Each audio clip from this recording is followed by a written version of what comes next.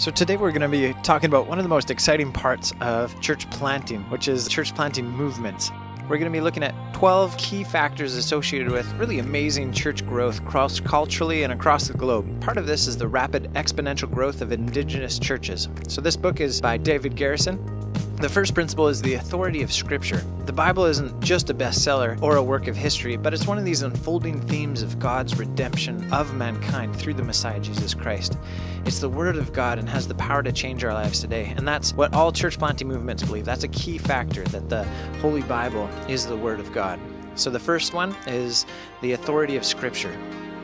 Secondly, passionate, fervent prayer. You are not enough. You can't do it on your own. You don't have good enough programs or whatever to make a church planting movement.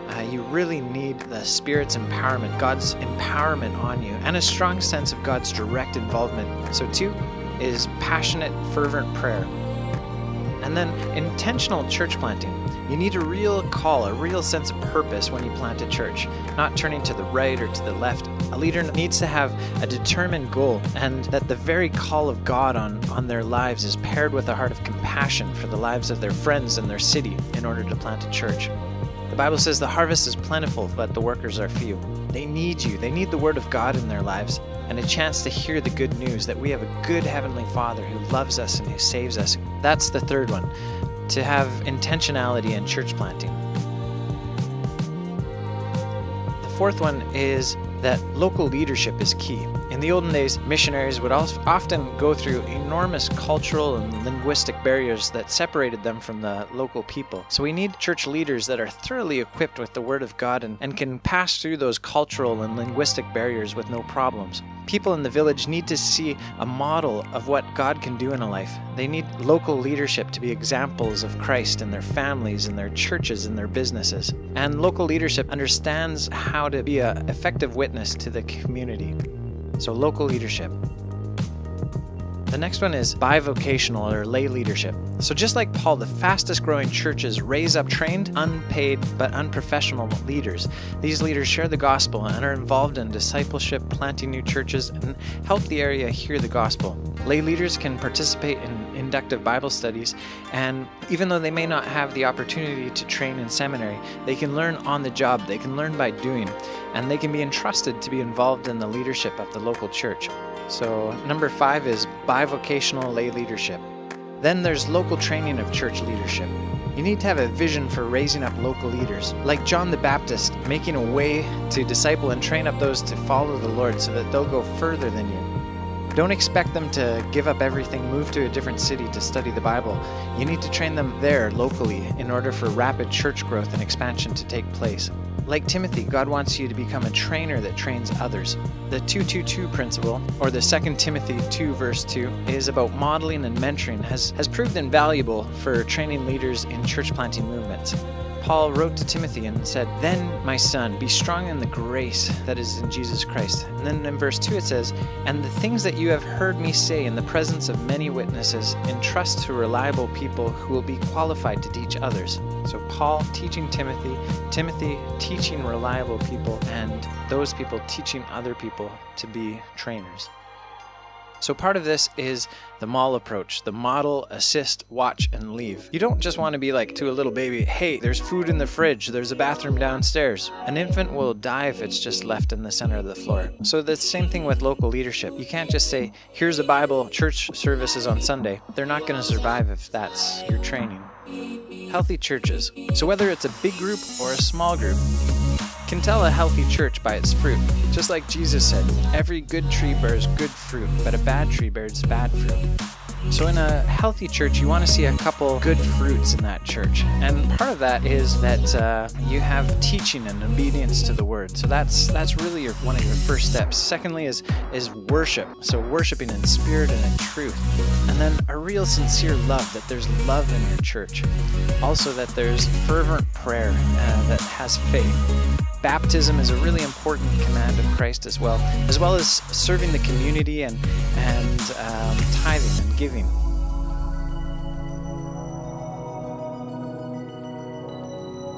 Another really important thing is communion. So taking communion together to experience that together. Sharing Christ with others, to tell the good news and tell your excitement with other people, because they really need to hear it. And also in churches, there should be this discipleship where you're teaching and training other leaders to do what you're doing, to be leaders in the church, to be people who are able to follow God and really obey His commands and an amazing life in humility. And so you should teach people that should be able to teach others. And this is part of healthy churches. And another thing about sharing just the excitement of your new life in Christ, Jesus said that we're to be fishers of people. That we're supposed to share that excitement, and part of that is there's different types of fishing. You know, you can go fishing with a fishing rod where you catch one fish at a time, and then you can do sort of large-scale fishing where you have a big net. Part of church planting movements is you use all methods. You use personal evangelism, sort of one-on-one, like a fishing rod, and then you do sort of large scale, as big as you can, that is sort of a little more non-personal, but does speak to the heart. So number 8 is abundant gospel sowing. Number 9, a building isn't the key to a successful, healthy church. Home groups can be. You can meet in houses, and importantly, this is often overlooked in areas where there's rapid expanding of the churches. And part of this is because you're not tied down by mortgages, and you can use the money to be a blessing in the community and to help build the body of Christ. And so number 9, small groups and house churches.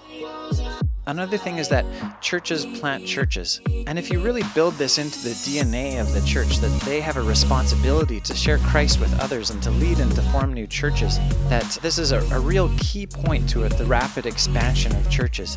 If they believe that they should be giving of their time and their tithe, and if the church is involved with praying for opening up a new group, this is a key part to a real amazing expansion of the church. So number 10 is churches planting churches. Also, rapid reproduction. There's one way of looking at things where a big African elephant is 4 meters tall, weighs 7,000 kilograms, and has a gestation period of almost 2 years. The calves that are born are 120 kilograms and take 9 to 15 years to mature. And traditionally, church has been done this way. Big buildings, big budgets, big plans, and a long time frame. But if you look at rabbits, can produce 80 kilograms of rabbit each year. They breed every 90 days, and gestation only takes 30 days. So this is not big budget. You don't have to train leadership for years and years, but the local leaders can look after each other, and then that leader can look after the next one, the next one, the next one. And this is a real powerful way that a whole area may be impacted for the gospel. And it's much faster than the traditional approach. But you just have to keep that mindset that you're focused on not building big buildings and not having all these. And that's number 11, rapid reproduction. And another really important part is to incorporate new believers into the life and ministry of the church. In Colossians it says, "For God has rescued us from the dominion of darkness and brought us into the kingdom of His Son, whom He loves." And this is like a transplantation. And just like plants, you have to do it fast or the plant will die. And all this work in the church, we can't do this alone. We need to include everybody, and we need to be intentional of starting the process early. There are people who want to help, but they don't know how to help or what to do. And so you have to invite them. You have to train them into this process. And once again, it's not like, hey, stupid baby, the food's in the fridge, the bathroom's downstairs, why can't you do anything? You can't just say, here's a Bible, church services on Sunday, and expect them to thrive as a new believer. But you have to incorporate them, you have to love them, you have to grow them up as the body of Christ. So, principle 1, the authority of Scripture. 2, passionate and fervent prayer. 3, intentional church planting. 4, local leadership. 5, bi-vocational or lay leadership. 6, local training of local church leadership. 7, healthy churches. 8, abundant gospel sowing. 9, small groups or house churches. 10, churches planting churches.